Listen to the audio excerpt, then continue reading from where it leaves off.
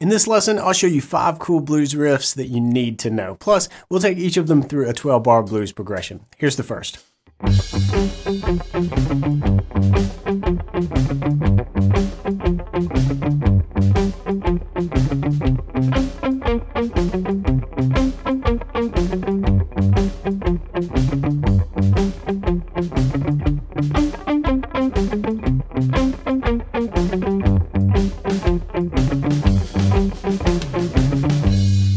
This one is an upbeat riff based on a shuffle rhythm, and it's perfect for that Chicago style jam.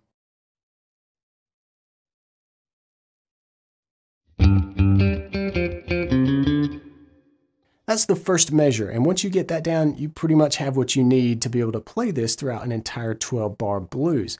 We start out on the G note, 6th string. This is in the key of G, so I'm at the 3rd fret. And then I'm skipping over the 5th string and up to the 4th string at the 5th fret for the octave G. And we're going to pump that twice as well. So far we have 1 and 2 and. All right. Then we drop down on the 4th string to the 3rd fret. Play that twice. That's the flat 7. If you're familiar with the minor pentatonic scale, it's there, or even the blues scale, minor blues scale, it's there as well. But now we've got one more beat to contend with, beat 4, and we're going to play a triplet there. And we're going to climb up the frets, starting with the 3rd fret on the 5th string, 4th fret, that's that blue note from the blues scale, and then up to the 5th fret. All right. Now think about this more as a fingering pattern rather than the fret numbers. That's going to allow you to move it anywhere next. We're not going there, but just wanted to illustrate you could move this anywhere if you really think about this more as a pattern. Where we are going is up a string set. We're going to move everything that we just did up to the 5th string, and then the 4th and the 3rd string. So the same pattern holds. We're just doing it up a string set. And when I say up, I'm meaning up in pitch. So we're moving that way, a string set. All right. And then, of course, as the 12-bar blues progression comes back around, we go back to G. And then here, when it's time to go to our 5 chord, that's D, we're going to slide up. So we're going to hit this note twice in a row, but we're going to use that same pattern. Then drop down, back to C. And that was all from the 5th string root. A couple of important things that I want you to keep your mind on as you're working your way through this pattern. We got to talk about the shuffle, that bounce rhythm, and then we've also got to talk about how you can pick that triplet. Now, the rhythm that we're playing this riff to has swung 8th notes. So the 8th notes are actually pushed. They're not evenly spaced, which would be straight time like this. 1 and 2 and 3 and 4 triplet. Right? They're swung, they're pushed a little bit closer to the next beat. In the blues, often we have the triplet feel of a swing.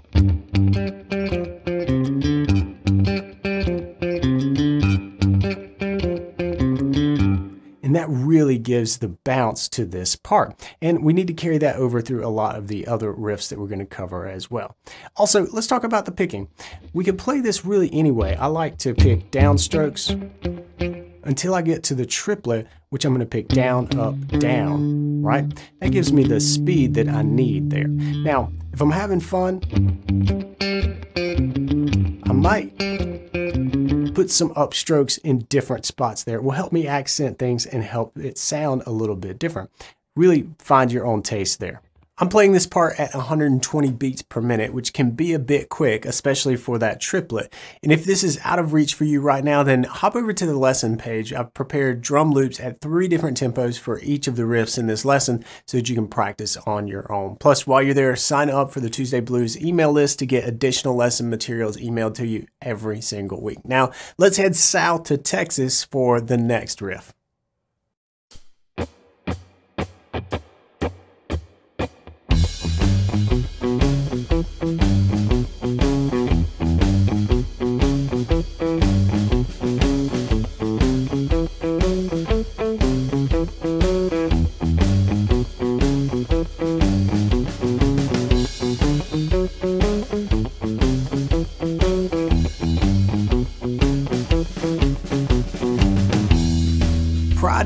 Boogie by SRV is one of my favorite tunes, but it is not easy. Playing the rhythmic upstroke while keeping that boogie going is tough.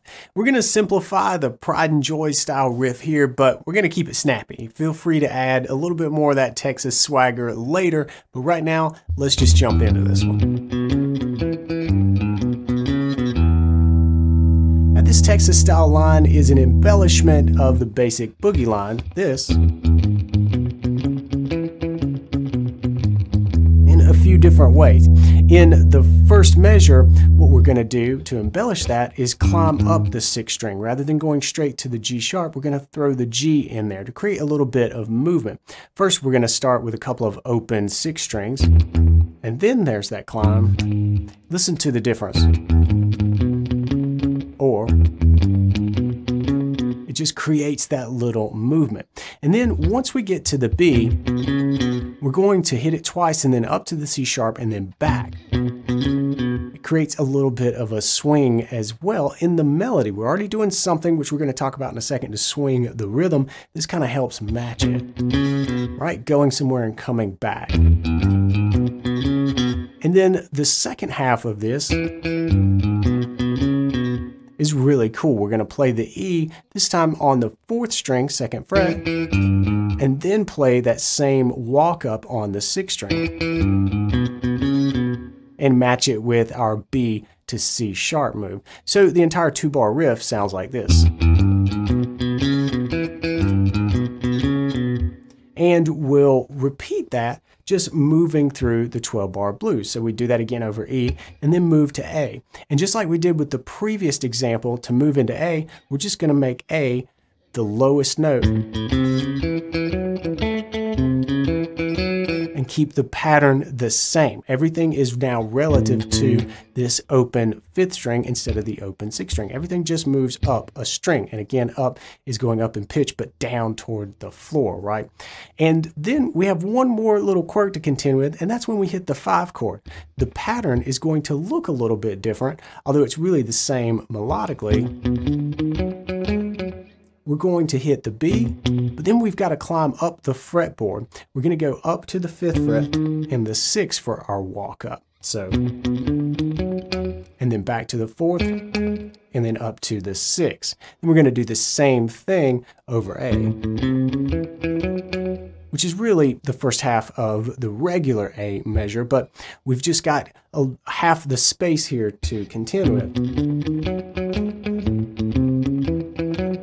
So that's how we go up to our 5 chord and then down to our 4 chord. And then of course we go back to our boogie here.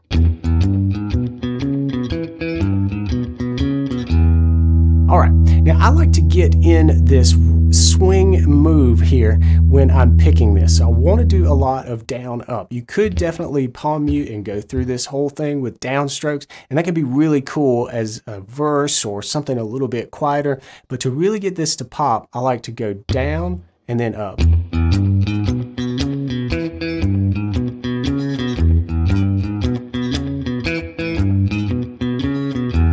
Throw in some choppy notes here and there to really make it stand out. So it's really a pretty strong upstroke.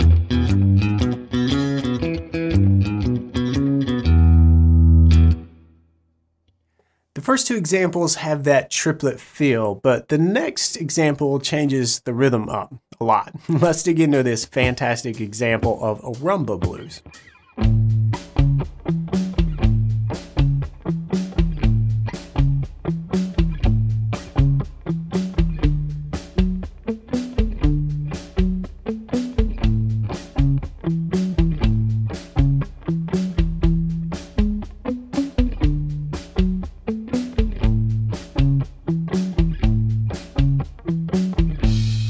This riff is from Albert King's classic Crosscut Saw, and it has a unique syncopated rhythm accenting the and of beat 2, like in the Latin rumba. And it can be tricky until you lock in with that groove. Once it hits you, it's a ton of fun to play. So let's check it out on the guitar.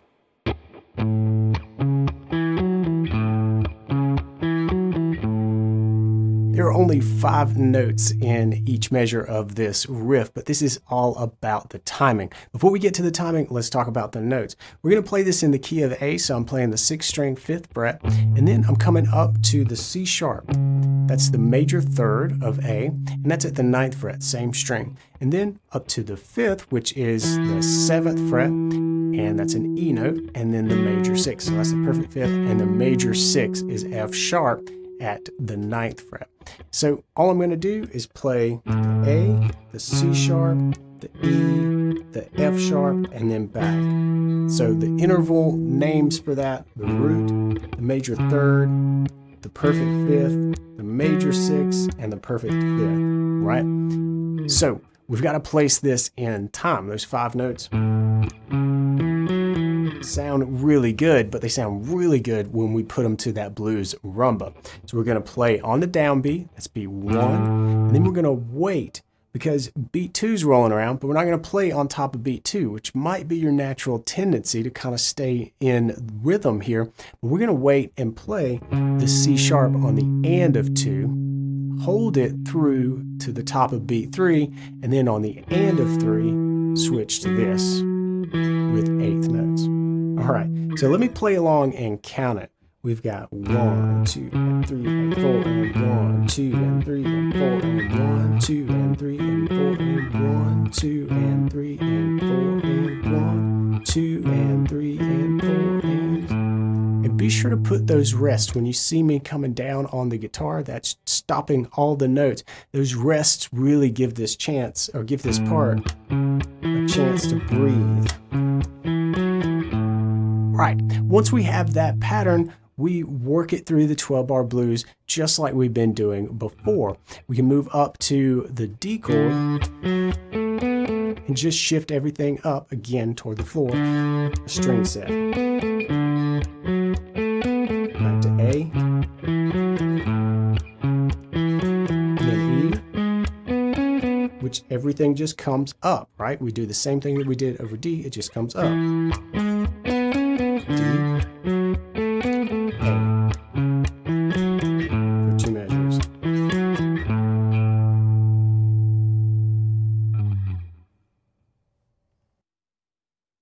Up next is a fast-paced riff from Hubert Sumlin of Howlin' Wolf's band from the track Killing Floor. Let's check this one out.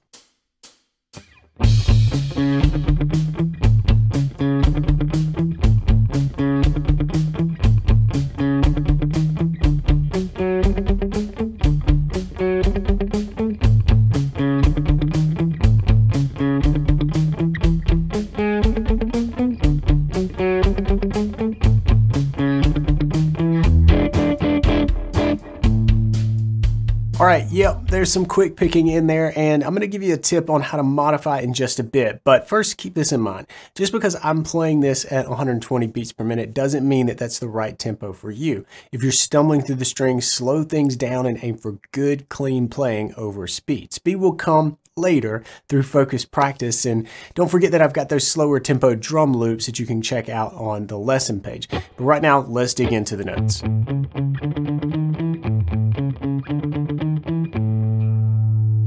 Is the busiest rhythm that we've encountered so far, but the good news is once you get that one measure down, we move it around through the 12-bar blues pattern just like we've been able to do in the examples so far. So let's dive into the pattern. We're going to play this in the key of A, so I'm at the 5th fret on the 6th string. And notice that I'm playing that with my middle finger this time rather than my index finger. That's because I'm not reaching up to play my next note. I'm going to go up a string to the 5th string and down a fret to the 4th fret. Now that happens to be the same note that we encountered in our rumba, right? And we could have played the rumba like this. Same notes, but we chose to play it this way. You've got options when you're playing the guitar. So what we're going to do here for Killing Floor is play this. So that's our A and then the C sharp. Then we come up to the D and we do 16th notes. So we're picking, pretty quickly here, and I want to do this with down, up, right? To make sure that I've got time to do it. It's easier to do alternate picking than, right? we can get that going, and then we're going to finish off this measure just by walking up through the rest of the what happens to be the blues scale here. That blue note, the flat 5 up to the 5. Let's slow it down. 1 and 2 and 3 and a 4 and 1 and 2 and 3 and a 4. And notice this has a straight time feel. When we move it,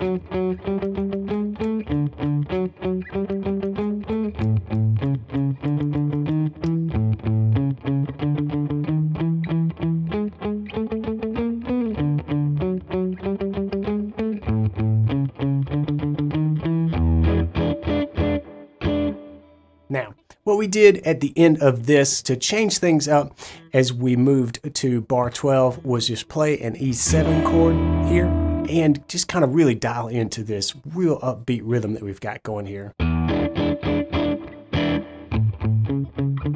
What a riff. I love this one. And if you find those 16th notes a bit too quick, then try playing it as 2 16th notes followed by an 8th note. That's going to work too, and you could even just play 2 8th notes there. And really any of these riffs can be tweaked to suit your level or your taste. But let's dive into number 5 here. This one is a bit different and it's a whole lot of fun.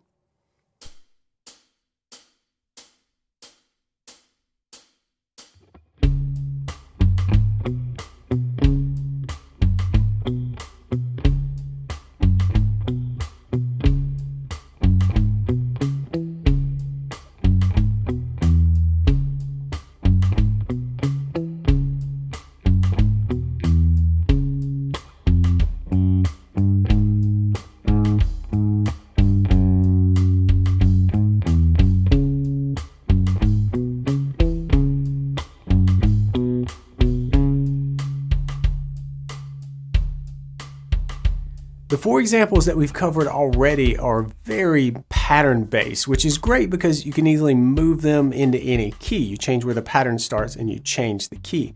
But this one is definitely different. We have a riff that starts as one thing, and as we move through the bars, it ends up kind of answering itself and morphing into something else. I absolutely love this one. And there's also something else to keep in mind with this tune. When we put it through a 12-bar blues, we stay on the 1 chord for 8 bars. We don't go to the 4 chord in bar 5 like we normally do. But then we get back on track and play through the 12-bar blues as normal. That makes this one really interesting to me and a whole lot of fun. So let's check it out.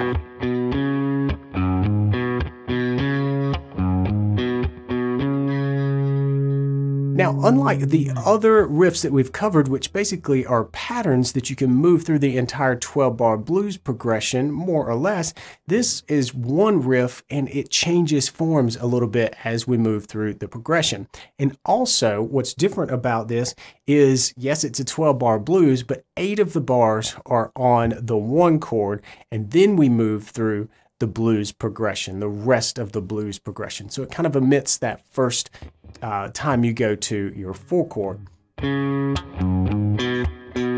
Great riff. So let's unpack it. We've got our C sharp here, 4th fret on the 5th string, and I'm playing that with my little finger to be nice and comfortable here. No use stretching out that much, but you could use your ring finger if that's comfortable for you.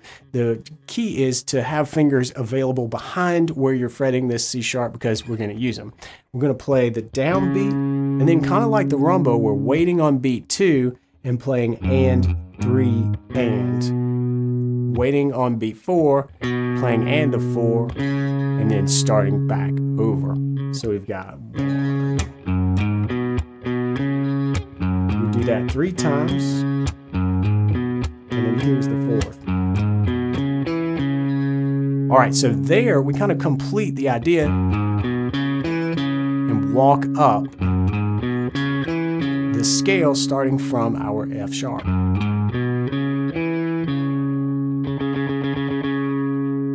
All right, remember how I said that as we move through the progression, the riff will change a little bit? Listen to how this next little piece, it's a subtle change, but it answers that walk up so perfectly. There's the walk up. And there it was. We kind of fake like we're going to walk up, but instead we hit that open 6th string before going back to the root, the C sharp. Such a cool move. And we do it again before connecting us through the G sharp, that's the 5 chord, with these simple one note movements in these 2 bars, just basically targeting the G sharp and then the F sharp before rejoining our riff. Don't forget to check out the additional lesson materials on the lesson page that's linked in the description, and you can sign up for the Tuesday Blues free weekly lesson delivered to your inbox. It's completely free and it comes with these additional lesson materials, and you can sign up right over there. I hope to see you in the next lesson. Until then, practice smart and play on.